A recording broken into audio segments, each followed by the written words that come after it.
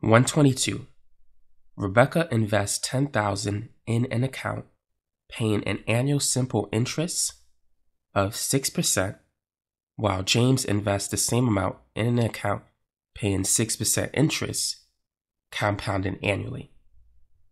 Assuming no withdrawals or deposits are made, how much more money will James have in his account compared to Rebecca after 20 years?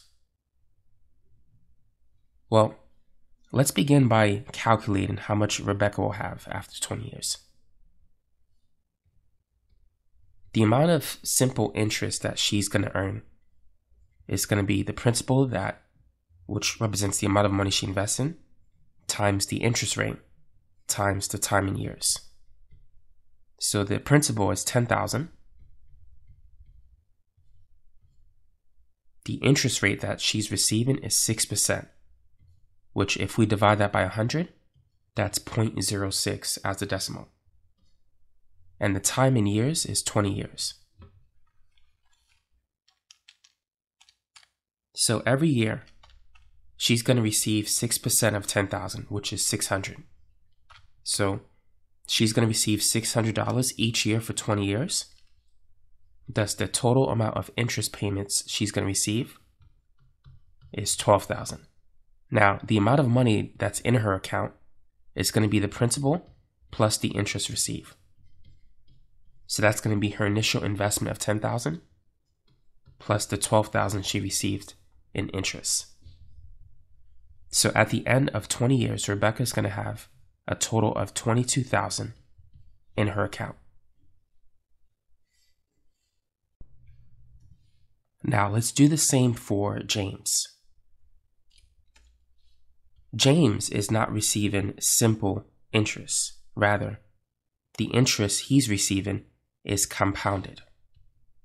So we're going to see the effect of compound interest versus simple interest.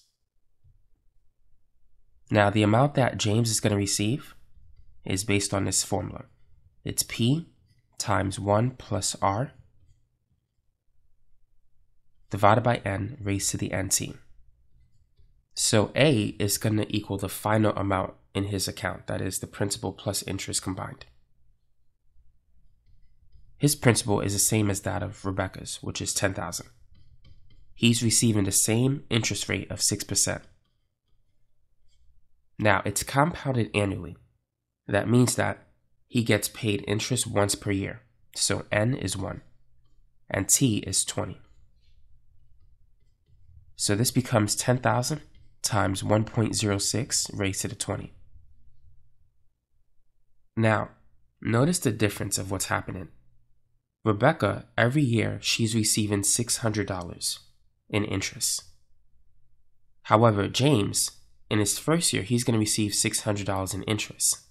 But in his second year, he's going to earn 6% on his $10,000 plus the $600 that's already in his account.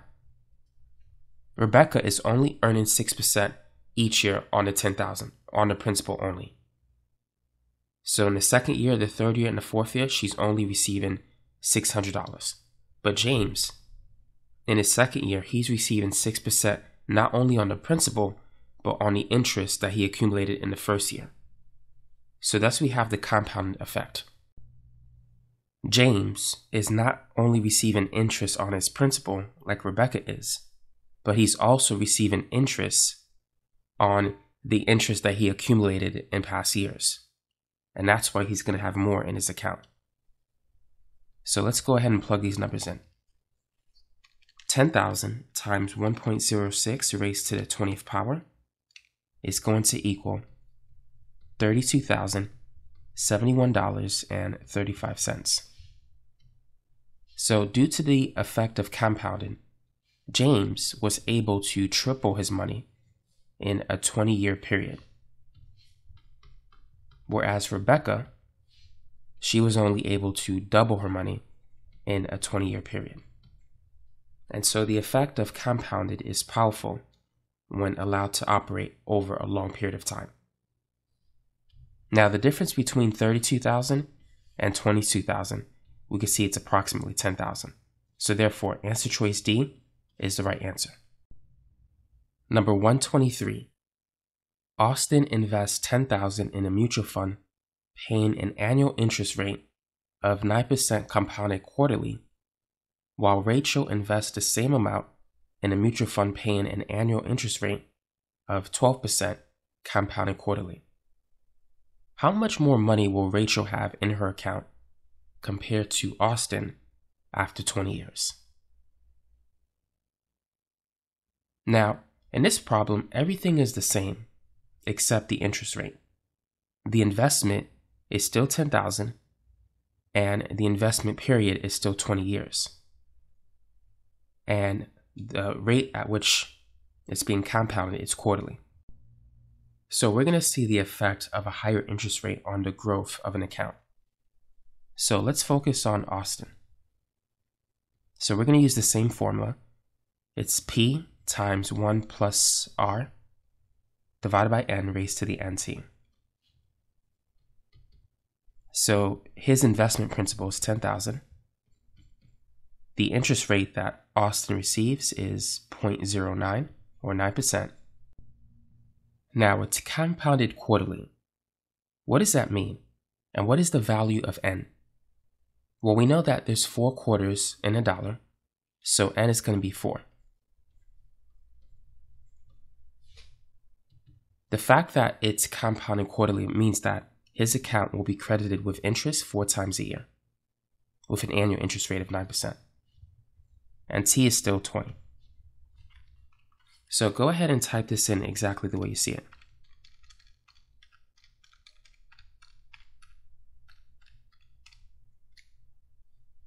So after 20 years, the amount that Austin will have in his account is $59,301.45.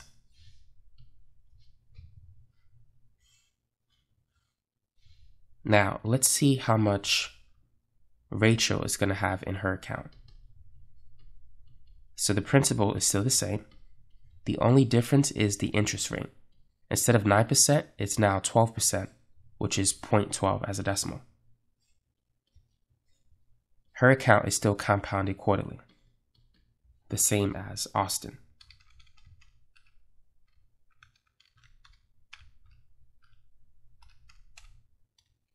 So she's going to have $106,408.91. So as you can see, it's a lot higher than Austin. So a simple difference in the interest rate. A 12% interest rate will earn you a lot more money over time as opposed to a 9% interest rate. So it makes a huge difference, even though the numbers may seem small, but a 3% difference in the interest rate, as you can see, has a big impact over time. Now, the question is asking for how much more money will Rachel have in her account compared to Austin. So we need to subtract these two numbers.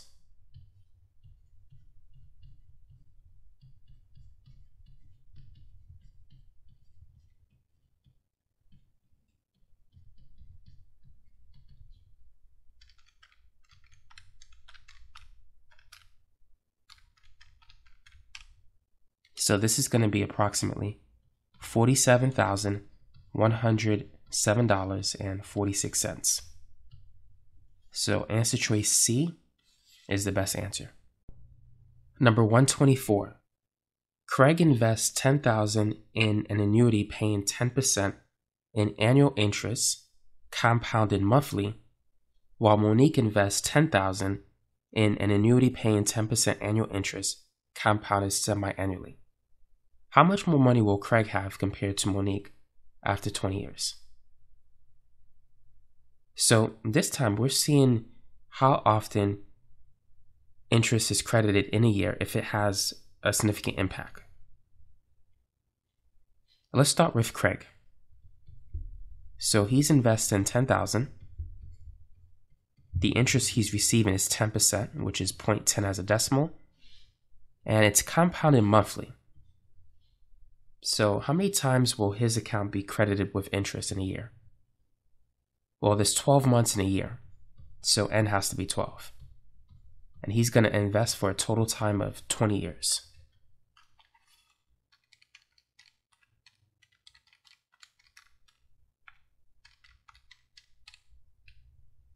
And so after 20 years, he's going to have $73,280.74.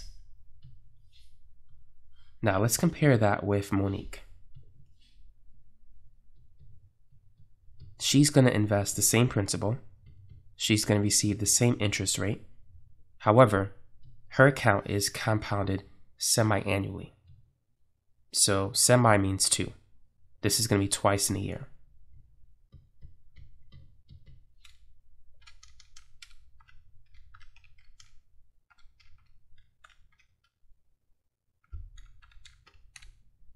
So this is going to be $70,399.89. Now let's subtract these two numbers to get our answer.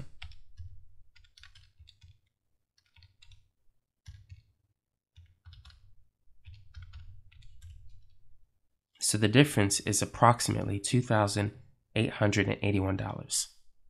So as you can see, if the account is compounded monthly compared to semi-annually, you're going to earn more. So as n increases, the account value will increase as well. So it's better to have your account compounded monthly than semi-annually, but the difference, even over 20 years, is not that great. But now let's consider the effect of time.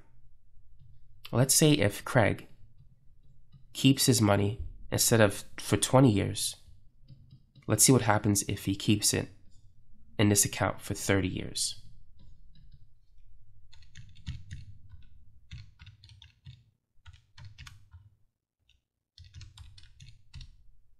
If he keeps it for 30 years, it's going to go up to $198,373.99. As you can see, it's a lot higher than $73,000. So time plays a much more important role than whether if it's compounded monthly or semi-annually.